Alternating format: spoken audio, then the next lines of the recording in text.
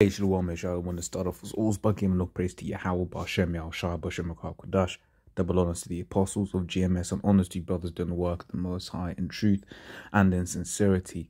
This is a toe the line, right? So this is a phrase, which we call it in English, obviously. This one I originally got a couple of days ago in regards to Letitia Wright. So that is the young black woman in the Black Panther films, right? The one that was supposed to be T'Challa's, that played the role of T'Challa's little sister. Okay, and she came out basically querying this serum that is about to be, well, that has been released in the UK and about to be released in the rest of the world. And basically she was forced to apologize. She was her co-stars called her irresponsible, whatever, what have you. And you had people up in arms about the statement that she made. However, not however, but this is what you would refer to as towing the line, right? And the definition there is to do what you are expected to do without causing trouble for anyone. Right? It says if you want to get ahead, you'd better toe the line, and that is exactly what you see these people do. Right, they agree and they consent to this wickedness. Why? Because they don't want to cause trouble for anyone. But you know what? Hey, as men of the Lord, we can't toe the line, because what line is there in this kingdom? Nothing but wickedness. Okay, let's get that actually. What the scripture says about this particular kingdom, and why we cannot be, one and consented with it. It says, Mark 2 and 10, arise ye and depart spiritually. For this is not your rest, because it is polluted, it shall destroy you even with the sword destruction. This is a polluted land, right? And it is a true saying. If you are a sports personality and you want to get ahead, you'd better toe the line and be cool with homosexuality. If you're a sports personality and you want to get ahead, you better toe the line and be pro-abortion. If you're a sports personality and you want to get ahead, you better toe the line and not say that women are subservient to men. Right? You better not say any of those things. Why? Because you will not get ahead. You will be blacklisted. Right, you must say what is the consensus that Esau says is the consensus, because Esau is setting up a ministry of truth where what he says is true and nothing else, right? But the thing is, we know that we have the real truth. Okay, so this is what Esau is gonna be wanting from people, right? And does want from people. As for us, however, right, we just got to take the discrimination that's going to come on the chin, because it is going to come. Okay, so this is Matthew 10:32. Whosoever therefore shall confess me before men, him will I confess before my Father which is in heaven. Right, so that's not denying the gospel, right? That's why, for instance, when Polite came and spoke to the apostles and the topic of rape came up, the apostles didn't be like, they didn't shy away from the the understanding. They explained it exactly as the scriptures say. Scripture says, he that believeth on me, as the scripture hath said, right, out of his belly shall flow rivers of living water. Right, and what did the scripture say? It says in John 1 that Yahushua is the word. Right, and also says that he came in the volume of the book. Right, so to believe on Yahushua, is to believe in the doctrine of Yahushua, right? Is to believe in everything that he said, which includes everything in the law. Right now, we would, say, look, in this kingdom, you can't be going around doing that. And in fact, if you're doing that, you're stupid. Because what does the scriptures also say? Scriptures also say, all things are lawful to me, but not all things are expedient. Okay, so not all things are expedient. Just because the laws, for instance, the law says you can have as many women as you want, but in these times, is that expedient? No. Why? Because women need a lot of resources, whether that's emotional resource or time. That's the number one resource, right?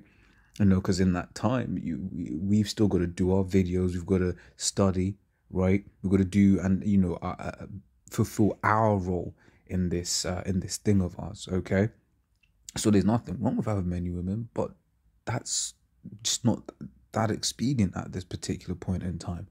right? So going back to the point, right, in terms of like when Pilate came to the apostles broke it down to him straight, right? They didn't shy away from the gospel. They didn't try to hide it, like what these Christians would do. Oh no, that was back then. That was back then. Forget about that. No, the tribe of Benjamin was spared because of that particular act. Right? When you read Judges, from 19 through to the end, it says, yes, I'll read that again. Matthew 10:32. Whosoever shall confess me before men, him will I confess also before my Father which is in heaven. But whosoever shall deny me before men, him will I also deny before my Father which is in heaven. Okay, so are we supposed to be towing the line? Hell no, right? Because if we told the line, right, we'd be denying Yahweh Hashem Yahushua. If we told the line, right, because where we used to teach out in Oxford Circus, that was part of the route that they would take, the flotilla would take when they were doing that Pride event, right, through central London, right. They would literally just be to the left of us, right, the road to the left of us. Okay, and then you'd have a whole load of them abusers of themselves, of mankind, walking past us, right? We didn't change up the doctrine to appease them. We didn't, let's go back to this definition here. We didn't do what we were expected to do without, causing trouble for anyone. Just our very presence there caused trouble for people, right? Our very presence. Just, in fact, even if it was any other day, just us being out there, it causes a trouble for people. Why? Because the scriptures say this. In Isaiah,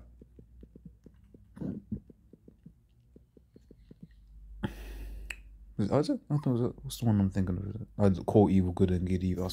I can grab that after as well. So John 3:19, it says, and this is the condemnation, that light is come into the world, and men love darkness rather than light, because their deeds were evil, right? And this is the thing, we're speaking a good work, but for these people, their deeds are evil. So when just our presence being there, they can feel that energy, right? And they might overhear something that we say, and they get cut. And you know what the scriptures say about the scriptures? All right. It says Hebrews 4 and 12. It says, for the word of the Most High is quick and powerful and sharper than any two-edged sword, piercing even to the dividing asunder of soul and spirit and of the joints and marrow, and is a discerner of the thoughts and intents of the heart. So these scriptures cut deep. Right, it says than a two-edged sword. Why? Because these scriptures will change your life, and you won't even have any physical bruise on. These scriptures will change your life. Right? You think you're so-called white man, you're walking around, you're thinking that your people are God's blessing to the earth, and then you find out that you the devil. Look, you gon' feel a type of way. Okay, you gonna be messed up in the spirit. And then we tell you you're going into captivity after that, you go and feel messed up in the spirit. Or you might have Jakes that walk hand in hand with Edomites or other heathens. And we tell them, look, man, your heathen friends, if they be, truly heathens, right, they're going into captivity, right? A certain Jake, he'd be messed up. That friendship group is messed up forever because they're looking at him like, because they're in their mind, they're like, what, be slaves under a nigger? That's what they're thinking, right? And that's what these scriptures have the power to do. So back in John 3, it says, and this is the condemnation, that light has come into the world, and men loved darkness rather than light, because their deeds were evil. So just our presence, being around these people, when we're out there teaching, obviously starting off with the apostles on down, right? It offends them, right? As you see, it causes them trouble, right?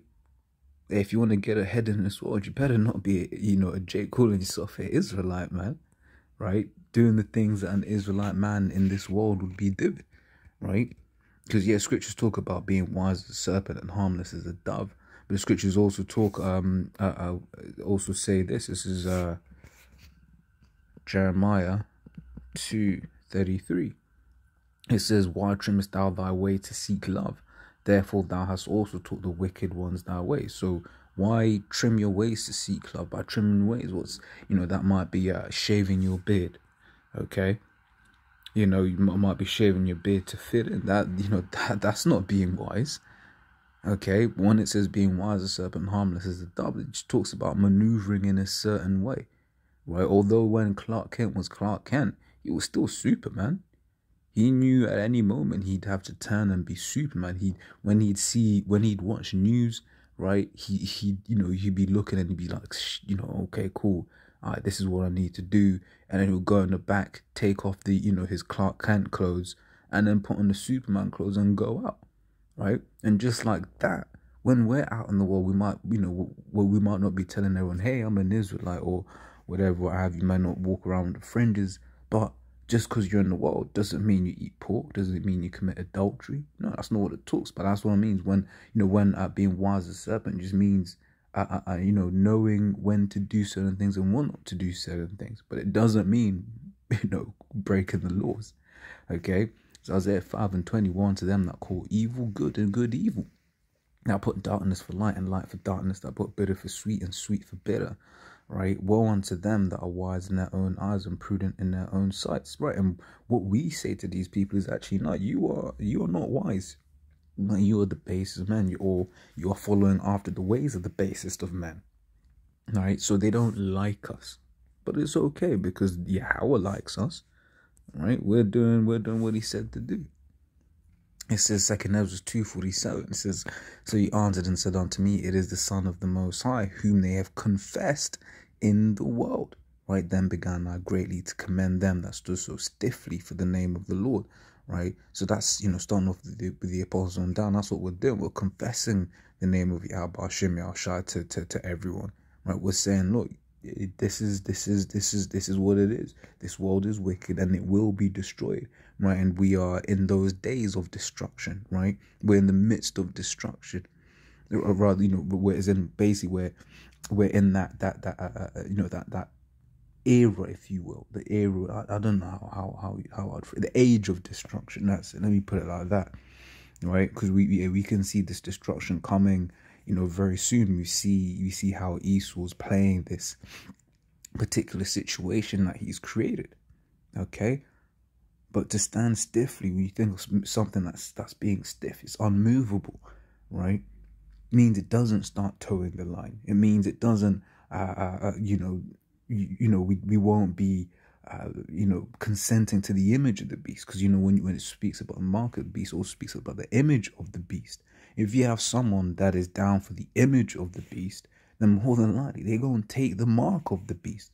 Part of the image of the beast is that's going into all of these different things that Esau upholds. Right? So if you're down with homosexuality, then that is part of the image of the beast. Right? If you're okay with that, then more than likely you're going to take that mark of the beast. Okay? Because if you think there's nothing wrong with a man ramming his rod up another man, then you ain't gonna think there's nothing wrong with, sticking a small little electronic thing in you. Because you just gonna be like, well, hey, it is what it is. The Bible was written a long time ago. Because the kind of person that's okay with homosexuality is the kind of person that will make that statement. Okay? But, hey, we ain't gonna toe that line. Lord will, Lord gives us that strength. This is John 15:19. But rather, Lord will be of the elect. Because look, we understand that the Lord's going to protect his elect. The question we have is, are we of the elect? Okay. It is John 15:18. It says, if the world hate you, ye know that it hated me before it hated you. Right. And when you don't toe the line, people hate you. Once again, Letitia Wright, right, from the Black Panther movies, they got on her. Okay.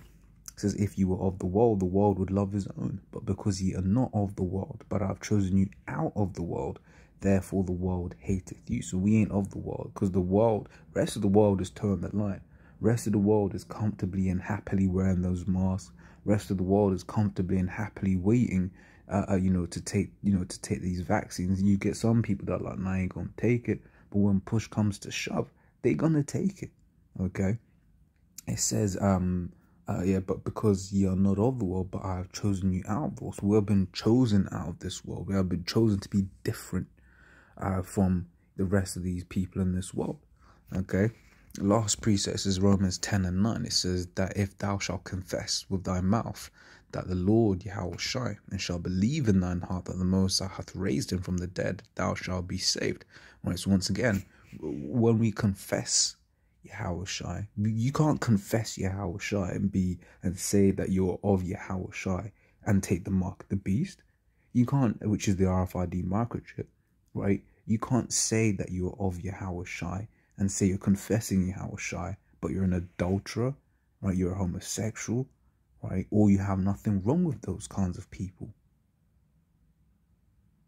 right? You can't say you're of Yahweh Shai, right? So when it says you to be confessing Yahweh Shai, it's saying you're standing up for everything that Yahweh Shai is about, right?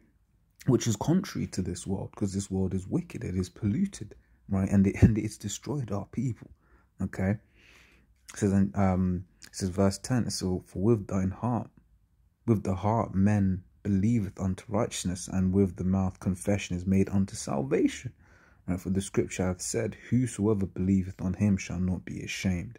Right? So if you're not ashamed of Yahweh Shai, right, you won't be ashamed in these times to come, because you will be protected. We will be protected, right? So as always, Lord's will, that was edifying. To the next time, I say, Shalom.